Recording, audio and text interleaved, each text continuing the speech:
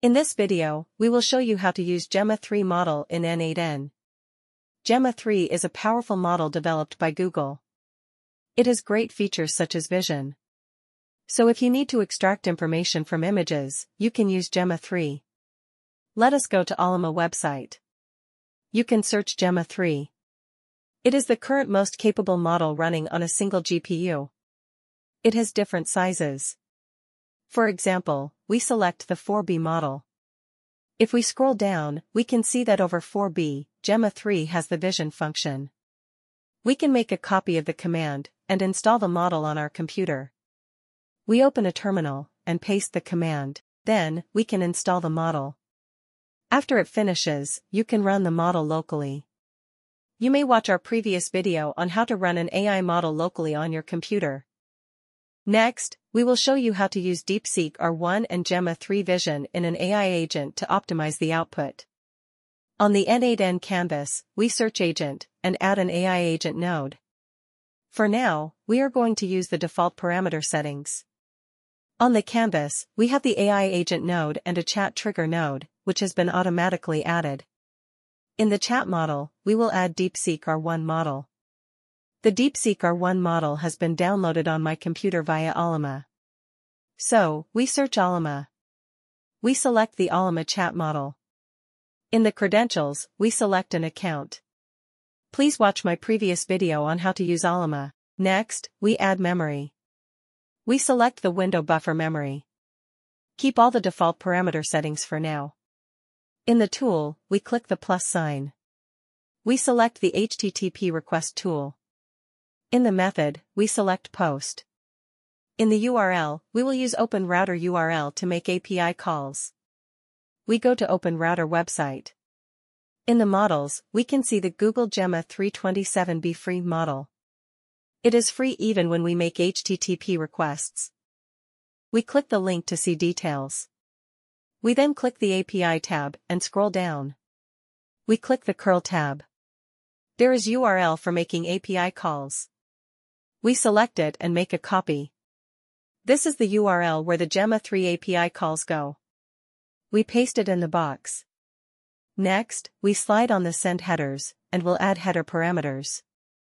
We select the content type and make a copy. Paste it in the name box. We copy the application/JSON. We paste it in the value box. Click the button to add a pair of parameters. This time, we make a copy of authorization. Paste it in the name box. We make a copy of bearer with a white space. We paste it in the value box. We need to get the API key. Please watch our previous video showing how to get the API key.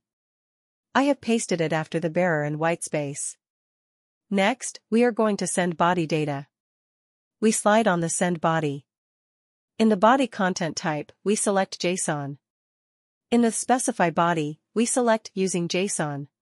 We click the expression tab. Let us enlarge the window.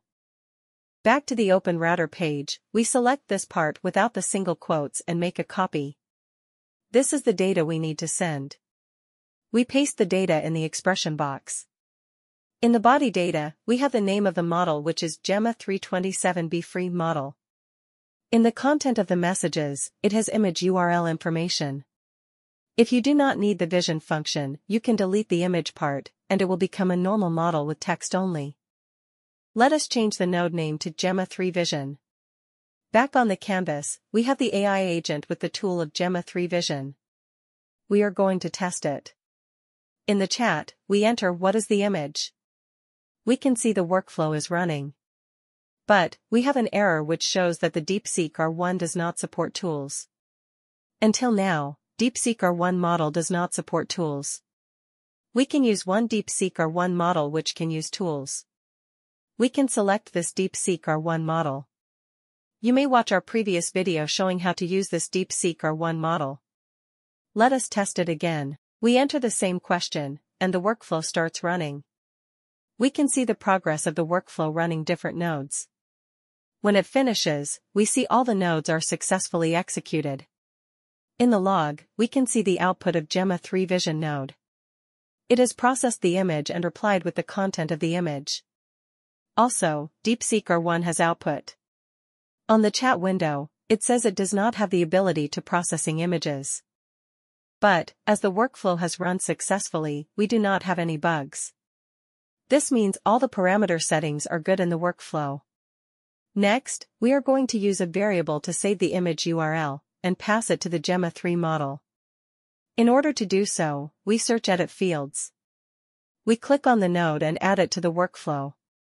In the mode, we select Manual Mapping. Then, we click Add Field. In the name, we enter URL. We are going to add the URL of an image. Let us go to the browser, and we see an X-ray image. Let us make a copy of the URL. We paste it in the box. We can test the step. It shows successful test. Now, we have the agent with the URL input and the Gemma 3 tool.